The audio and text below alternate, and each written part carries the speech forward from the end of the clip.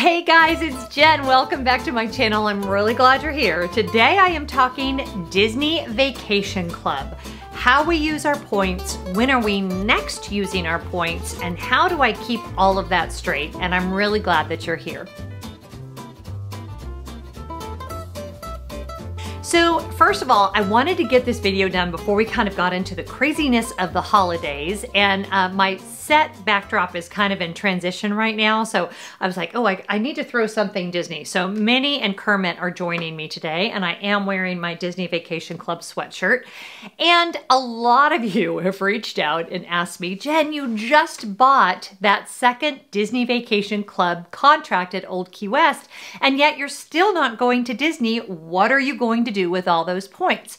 So first of all, great question. Second of all, if you've somehow clicked on this video and you have no idea what Disney Vacation Club even is, it is Disney's timeshare, and I talk about it a lot in videos. I also talk about all kinds of other Disney content here. So if you like this and you are, intrigued by what you see, please hit the subscribe button. Please hit those bell notifications because I would really love to have you here.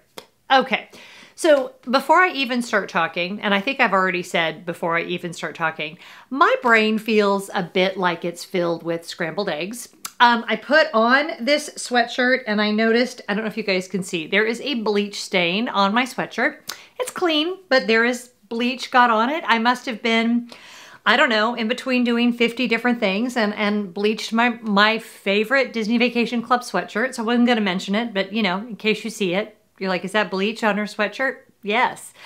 The events in our world over the last couple of weeks have my brain just gone. Like I'm having trouble putting together a coherent sentence. And I almost didn't film today, but this is a video that I've been meaning to get out. And I was finally like, you know what? If they want someone that's always super polished and says everything perfectly, I'm probably not the channel for you anyway. So best that if you're new, you just get to know the real me from the very beginning. So, hey, I'm a deeply flawed human being who loves Disney and likes to talk about it. There, out of the way. Now we can really get down to business.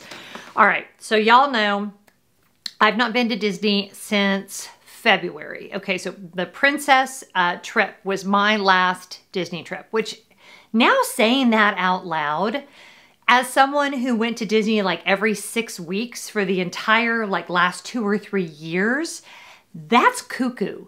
But as we know, the great unpleasantness is not only not going anywhere really quickly, it's actually right now the worst it's been this entire time. So I sure as heck am not going right now.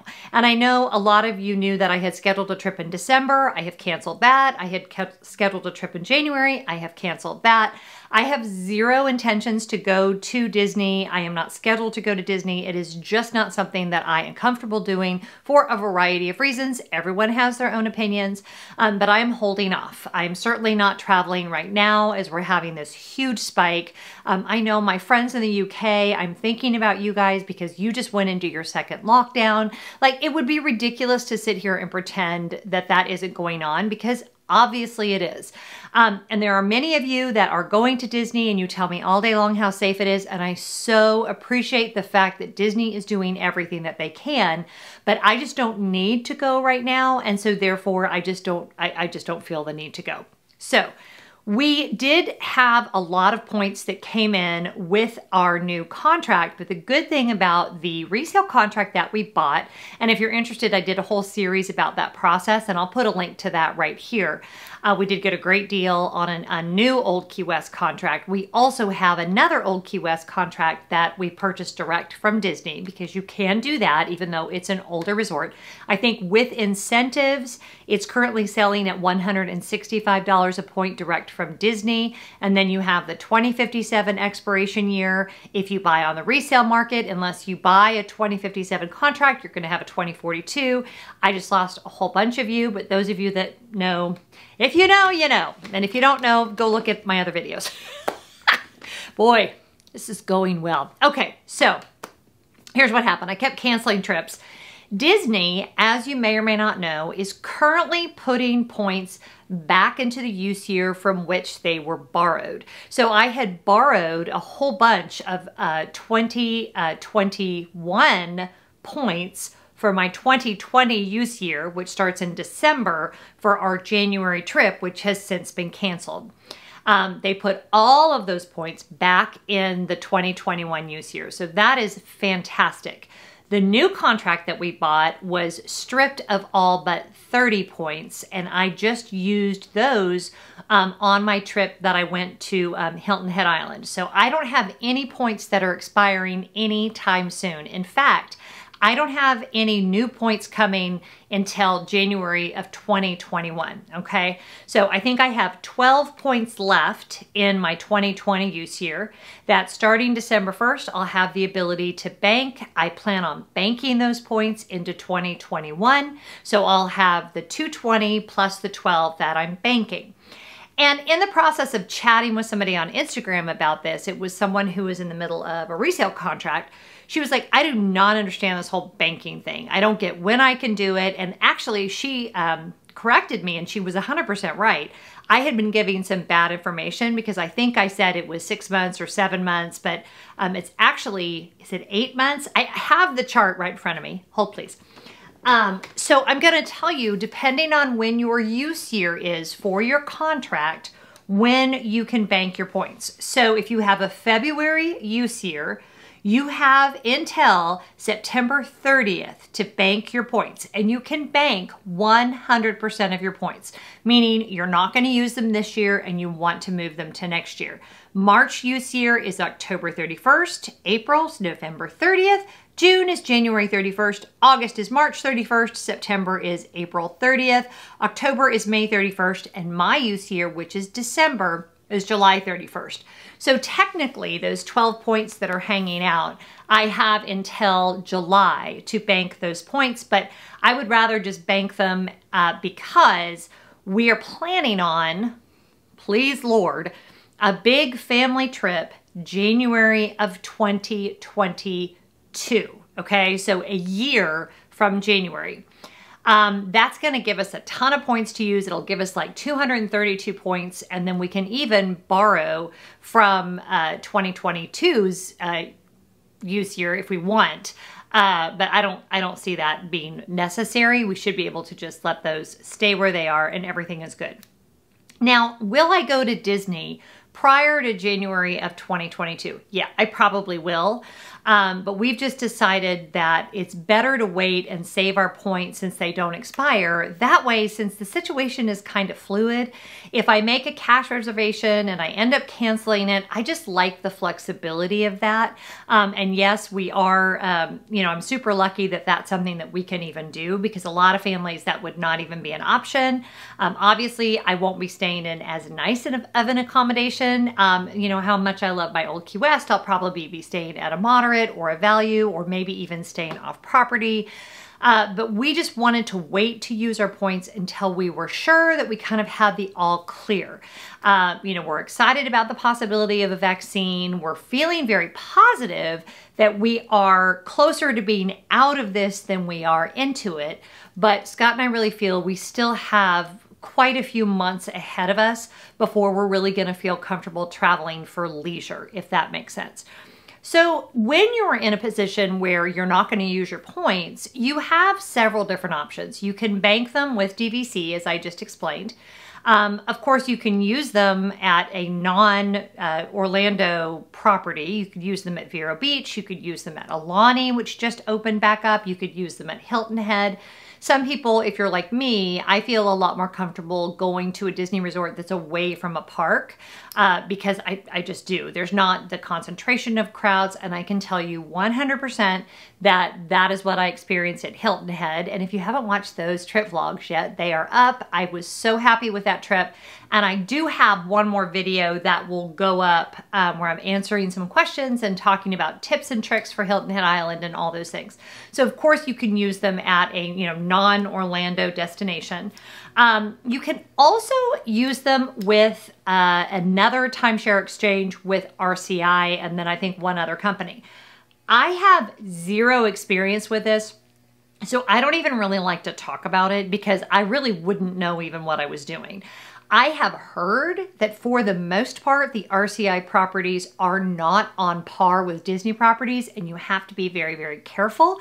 I know some of you have said you've had good experiences. If in fact you have had a good experience, if you would put that in the comments, I think that might help other people. But I believe, and again, I'm not an expert on this because I've never really looked into it, but I believe if you call member services, those points can be moved into like a holding to use for RCI for up to 2 years. So that kind of resets the clock on your points. And I know for a lot of you, if you have expiring points, that might be really, really helpful. And then, you know, lastly, the thing you could do with them is they could just expire. I mean, you could rent them out technically through a third party. Right now, I would not recommend that because I know that the third party like David's Vacation Club and DVC Rental Store, they are flooded with points. I'm not even sure that they would take that right now or that they're doing that. So if you know, if you would tell me in the comments, because I'm really curious if they're even accepting, you know, people to sign on with them to have someone rent their points. I completely lost my train of thought. What were we talking about? Let's see. This is starting to feel like one of my live streams, isn't it? That's okay because we are going to get through this video. So you can bank them with RCI for 2 years. Oh, you could rent them. That's what I was saying because I know someone will say, you know, you could always rent them out. Normally that's true. Not sure that's true right now. And then the last thing that could happen to them, which, hear me, this is not what anyone wants, is they just go away. Now, the sad part about that is it is a waste, obviously, because that's a whole year's of points, whole year's worth of points that you just can't use that you paid dues on. The upside is it really is not like the end of the world, especially when you look at how many people planned so many expensive vacations. If they didn't have travel insurance, a lot of people lost a lot of money. I'm hoping that is not your situation, but over the years, I have had times when, you know, a few points I just wasn't able to use and they just expired and that was the end of it. And you really want to avoid that happening. You want to plan things out as far in advance as you can. And I'm going to get to that in just a second, how I do that. And you really want to be as kind of proactive on that as you can because you don't want that to happen because it is a waste, but it's also not the end of the world. You still have points coming the following year. You still have another trip that you can plan. And, you know, that's been one thing in the midst of all of this. It's perspective giving, right? Because you're like, okay, you know what? I'll live. I'm not happy, but we will move on with our lives. So I always am planned out 2 years in advance with my DVC points. And here's why. I like to be able to plan out. For instance, if I know that we want to stay in a grand villa, I know we need to skip a year in order to make that happen. Or if I know that I want to borrow points, I want to make sure that I have my expectations set correctly so that I can take enough points from there and understand that then that leapfrog year, I'm not going to be able to do either as long of a trip or maybe stay in as large an accommodation. We really like to stay in 2-bedroom villas. That is where our family is most comfortable. We're a family of 5 with 3 young adult sons. And it just works out better that way. So we have really landed that our kind of favorite time to go to Disney is the second week of January. If Marathon Weekend ever comes back again, that's a time when a lot of my friends are down there. So what we kind of like to do is arrive Marathon Weekend and then stay that whole next week. Interestingly, and this just occurred to me, you know, my twins are getting ready to be done with college. By the time that 2022 vacation rolls around, it will be their senior year, which is mind-blowing to me. So I do recognize that they are going to have jobs and careers, and they may not even be able to go. And we've just sort of settled into this place where I'm like, I'm totally comfortable with that because I still like going the second week of January. Crowds tend to be lower, although you never know. Marathon Weekend does tend to be a little crowded, but the runners are usually so tired and doing other things. It's really kind of a non-issue. The only thing about Marathon Weekend is the transportation on the mornings of the races. You have to just be aware and pack your patience for that situation, especially the mornings of the half marathon and the marathon, because traffic is cuckoo bananas and If I were you and I were going over marathon weekend in January, if Lord willing, all of those things eventually come back, I wouldn't even try to go anywhere on those mornings. I would use those as like resort mornings, you know, if you don't plan on running or cheering for someone in the race. Yes, we are all over the place today. How many Disney topics can I cover in a short period of time? So we're just going to go the second week of January. And what I've told my kids, and that's one of the things a lot of you reach out and ask me too, is, you know, what do you do with your grown kids and the DVC points and they have their lives and you're planning so far in advance? And I'm like, meh, your mother and your father will be at Disney the second week of January for a week, you know, once, not this year. The next year, and hopefully for, you know, until the year 2042, and then from 2042 to 2057 we're going to have to scale back a little bit. I don't know, we'll be in a 1-bedroom. I don't know. Point being, that helps me just calm down about the whole thing. And I have to admit, one of the things that always kind of annoys me about Disney Vacation Club is the fact that you can't just pick up the phone and make a reservation and be done with it. It's complicated, and you have to work things out and you have to schedule things a certain way.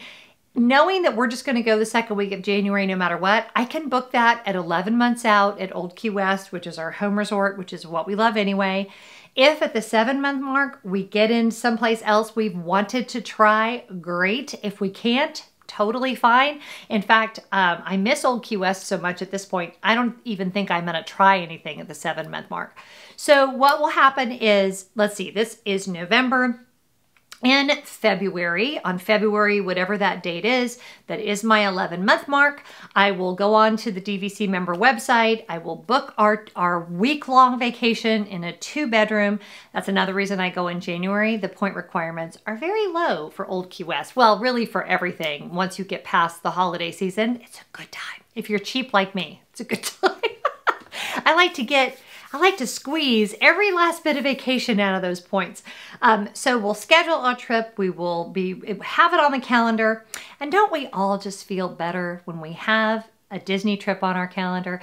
I know I do. Like, I have it in my planner. I am counting the days and I cannot wait until I can schedule that vacation. Now, here is when it is very much to my advantage, if I'm always going to vacation the second week in January, that I have a December use year. Because again, this is another question that always comes up. Why does use year matter? If you vacation all different times of the year, it totally doesn't. If you have a time of year that you always vacation, it really does. And let's walk through that scenario. For example, what happened this year? Scheduled for January. Now let's say that Disney had not put those points back into 2021, which is a very unusual circumstance that is only for right now because of the great unpleasantness, okay? So if we had canceled our vacation for January and they were December points, I now have until July to decide if I want to use those points or bank those points, okay? So it gives me the optimum amount of time. Even if I should have to cancel relatively last minute, it gives me the most amount of time to figure out a way to use those points, or if I can't use them, to bank them, okay? So that they can all move. And although Disney does have a borrowing restriction right now where you can only borrow 50% of your points from a future use year, you can absolutely bank 100% of your points. So for us, having a December use year and taking January vacations, perfect, because I have the most amount of flexibility. Should we decide to reschedule at the last minute, not the end of the world. I have plenty of time to decide if I want to take a different vacation in that year or if I want to move those points to the following year and maybe take a bigger vacation, maybe take a few vacations. The possibilities are endless. And you know, as news is coming out of Disney, especially I think everybody is pinning a lot of hopes on certain things that are happening, and we're finally starting to see, I think, some light at the end of the tunnel, even though I know it feels really dark right now, especially if you're in one of the states here in the US where the numbers are just astronomically high right now. But I am starting to feel like I will feel comfortable going back to the park soon. They will be bringing back, you know, the nighttime entertainment and the fireworks and the live entertainment and all of those things that we love about Disney. And I feel really, really good that January of 2022, the Lefforge family is going to be able to take a fantastic Disney vacation. And yeah, I can't wait. I hope I end up going sooner, but if I don't, that's okay too. And my points are taken care of and I'm not stressed about that. And yeah, it's all good. One last piece of Disney Vacation Club news. And if y'all want me to talk about this in a separate video, you need to let me know. It's one of those things I don't talk about a lot because it's just like death and taxes. These are inevitabilities, but annual dues just came out. So if you're a member and you haven't checked, go see if your resort went up. It probably did. Mine went up, I think 6%. I think the highest increase I saw for annual dues was Hilton Head Island, and that was 9%. My increase at Old Key West was a lot higher than I expected, but then I remembered the refurbishment. So when we pay our dues, it's just like, you know, a homeowners association fee. When they have construction, when they have a hurricane, when they have to do refurbishments, that money has to come from somewhere. So there is an actual, you can find somewhere from the dues association meetings or the condo association meetings, and it will tell you exactly where that money is going from the increase in dues that you're paying. So if you're thinking of buying DVC, it's always good to remember that those dues can and will go up. And we've owned different contracts now since 2012. And every year except for one, our dues have gone up. Some years only like 2%. And then I think our highest jump was 11% one year. So it can and does happen. Something you need to be aware of. And yeah, we just kind of accept it. Mine comes out automatically. It's a monthly payment. So that monthly payment is not huge, so I don't really think about it. If I were paying it all in one lump sum though, I might be having a little bit of sticker shock right now. All right, that's all I have to talk about. I feel like this video was super, super nerdy as far as very specifics with a lot of numbers about DVC. And I know that that is not everybody's cup of tea. So there's a whole bunch of other videos on here that are, you know, trip vlogs and you know, unboxings and a lot more kind of, I guess, fanciful than talking about the nuts and bolts of your actual points when you're planning a DVC trip. But I feel like these videos are helpful as well, because just to hear how other members are banking, borrowing, and being creative with their points during this time of great unpleasantness is entertaining to me. So maybe it's entertaining to you too. Thanks so much for being here. Again, if you haven't already subscribed to my channel, please make sure you do so. We are rounding the corner to 20,000. We're still, it's kind of like 20,000 seemed completely impossible to me when I started, like impossible. So now that I can kind of see it, like maybe not on this hill, but on the next hill over, and it's kind of poking its head up, I'm getting pretty excited. So I would love to see that happen sometime in the next 6 months. And you could say that you were part of that process. So why not? It's free. Thank you. Have a good day. Whatever you're doing, please make sure you're being really good to each other. And I'll see you next time. Bye-bye.